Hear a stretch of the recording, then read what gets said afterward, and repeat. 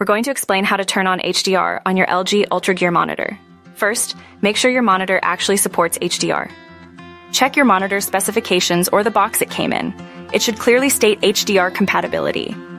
Then, check your graphics card. It needs to support HDR output as well. Most modern graphics cards do, but it's worth verifying. Secondly, ensure your source device, your PC, game console, etc., is also capable of outputting HDR content. This means the device itself needs to support HDR, and the game or video you're playing has to have HDR enabled.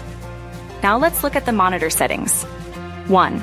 On your LG UltraGear monitor, look for the on-screen display, OSD button. Usually, it's a small joystick or a button located on the bottom bezel. 2. Press the OSD button to bring up the monitor's menu. Navigate through the menu using the joystick or buttons. 3. Look for settings related to picture mode, image, or picture settings. The exact naming might differ slightly depending on your monitor model. 4. Within these settings, you'll find an option for HDR. It might be labeled HDR, HDR mode, or something similar. 5. Select this HDR option. You might find different HDR modes like HDR on, HDR auto, or HDR game. Experiment with these to see which provides the best results for your content. 6. Once HDR is enabled, your monitor should automatically detect and adjust to HDR content. If you don't see an improvement, make sure HDR is properly enabled in your operating system and on your games or apps. For Windows, go to Setting System Display. Windows HD Color Settings. Here, you'll ensure HDR is toggled on and the correct HDR output is selected.